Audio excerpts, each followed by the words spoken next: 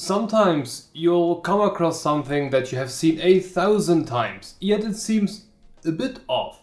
For me, this was exactly the case when Akasa reached out to us regarding their newest Otto SF12 fan. Sure, it's a 120mm fan like any other out there.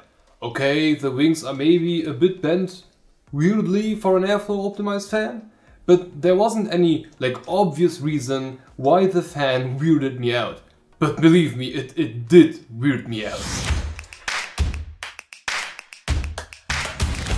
Okay, so this is Akasa's newest Otto SF12 airflow optimized fan. As my focus on the word airflow suggests, there is also a static pressure optimized version, but that's for a completely different video. This one is all about the SF12. So let's quickly cover all of the usual stuff, because there is a bunch of really weird stuff that I want to get into. Using 9 quite short but weirdly bent wings, which Akasa just calls S-flow design, combined with a bit of extra moto heat dissipation, the SF12s are able to spin at 2000 RPM while pushing 97.02 CFM at 3.59mm of H2O. Yes, you heard that right. Those are crazy numbers. 3.59mm of H2O as an airflow optimized fan. To control all of this, we have the usual 4-pin PWM connection, which really seems to be a tiny bit intelligent. Not that it will measure any temperature by itself, but it will regulate its own speed more relaxed than a normal fan who's just following blindly a PWM signal. This then creates kind of an accelerating sound effect once the fan is starting to ramp up.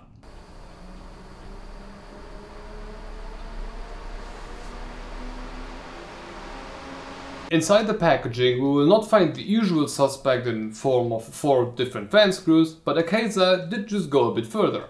Now, we already had these kinds of rubber knobs included in the Cooler Master SF fans, and let's just say they work, but they can't really keep them in place. Sure, the fan will not fall out of the case, that's not what will happen, but if you have some sort of rail like you usually have in the front, and you install a single fan in the very front, in the very top, you can bet your ass that it will just slowly glide down with time. That being said, I also wanted to give Akasa some credit regarding their packaging. With the previous OE operands, they produced a box which prevented you from reading the spec sheet unless you bought the fan and removed the plastic film on there. On here, however, you can read it entirely.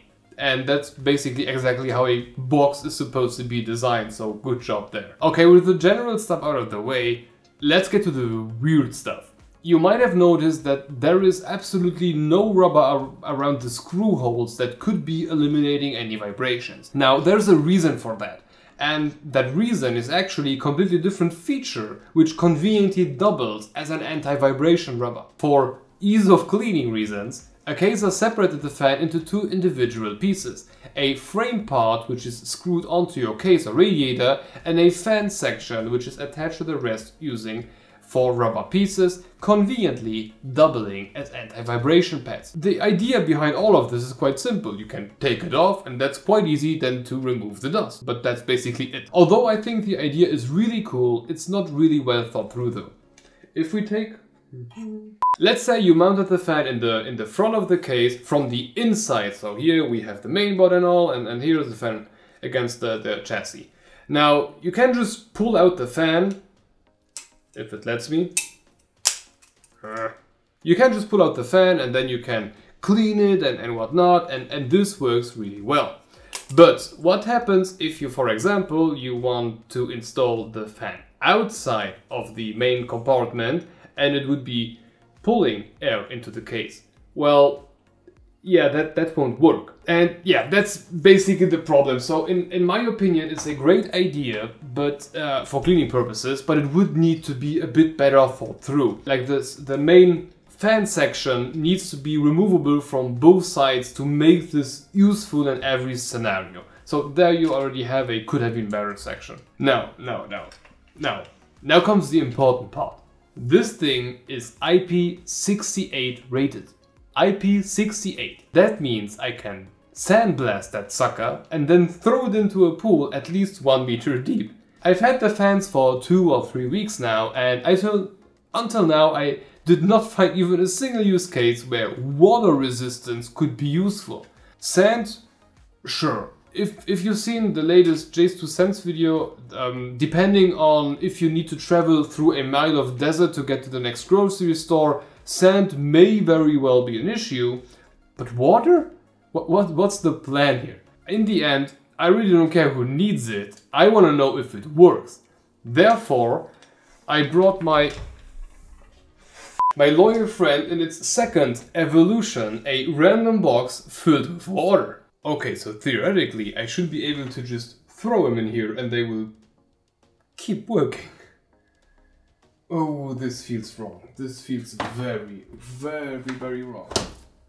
To give you a short explanation, the fan is running based on some Noctua external PWM connector, and it is connected to some old power supply, which is then just sitting there and letting that thing spin. And no, of course, I will not disconnect the fan. I want to try it while it is spinning. Nowhere does it say that these supposedly super strong materials stop being water resistant once the fan is spinning.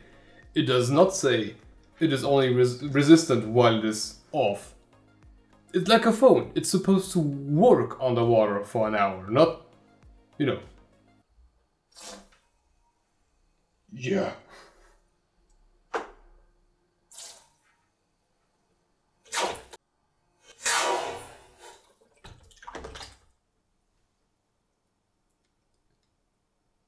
It just sucked itself to the front. Like, if I pull it to the back, it just sucks itself to the front. How stupid is this?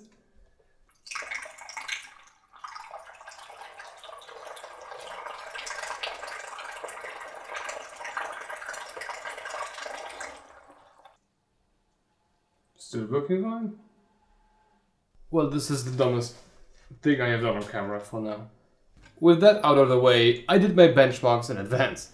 While letting the SF12 spin at 100% of their 2000 RPM speed, they managed to keep the 3700X at 47 degrees C, placing them right next to Cooler Master's SF120M and behind Arctic's 140mm Bionics P140 fans. Even though this is a pretty good start, these fans spin crazy strong and therefore crazy loud. While normalizing our results, we can see that these SF12s are keeping those 47 degrees C at a significant noise cost. While lowering the fan speed slightly, we see that the SF12s blend in pretty nicely with many other fans, and that at some point their noise and performance lines up perfectly with Arctic's P12 ARGB. But from there on, even with lower speeds, the fan just doesn't become significantly quieter, which ends up with this offset line that reaches thermal throttling at a way louder moment than any other fan. Another point about that noise issue is that you can very clearly hear the bearing. On both the SF12 and SC12, no matter the fan speed, you can clearly hear some sort of whining in the background.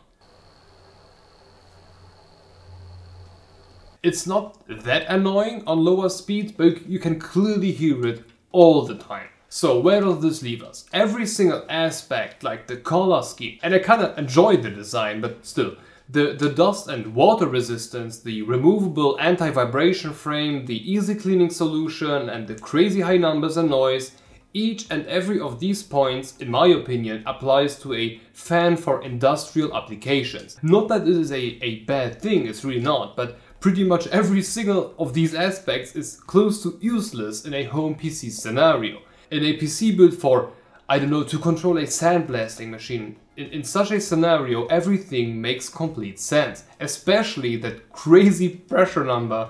I have never seen an airflow focused fan capable of performing like an SF12. Those things are pretty crazy. To make the fan appropriate for home use applications, you would still need to get that noise down, at least in the lower fan speeds. It's not normal that you can hear the fan in the lowest possible fan speed. That being said, I do know that Akasa is stating that the fan is meant for industrial use, but it took until after my benchmarks for me to realize it, so I believe it could be emphasized a bit more on the first product page maybe. Okay, on the price side, the fans are going for around 25 euros, and I am unsure what to do about it. I don't know if being waterproof counts as an extra expensive feature. I don't know, but if you want to do some really wacky stuff to your fans, it's going to set you back 25 euros, so now you know. But okay, this should be it for Akasa's Otto SF12 fan. At this point I would like to thank Akasa for sending over